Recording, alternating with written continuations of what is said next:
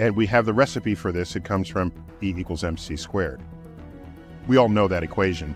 It's the formal conversion recipe for matter and energy. And the c² is the speed of light squared. It's a huge number. A little bit of mass times that huge number gives you a lot of energy.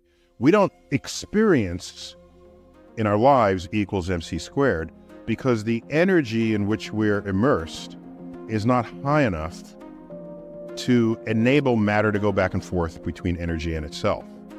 That's why it took so long to discover E equals mc² and to come to terms and to come to understand it.